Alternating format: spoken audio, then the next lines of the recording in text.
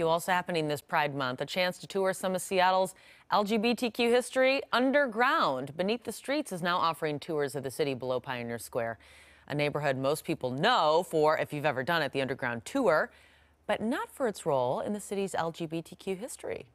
Pioneer Square is not only the first neighborhood of Seattle, but also the first what we call gayborhood. So all the queer bars and hangouts and community places were here. Where we're standing, in fact, this was Seattle's first gay community center in 1971, right where we're standing. Johnson telling us that's when rent started going up in the 70s. Most of Seattle's gay businesses moved to Capitol Hill, but Pioneer Square is where it all started. You can take the Queer History Tour with Beneath the Streets every Wednesday. We've got info to do that on fox13seattle.com/links.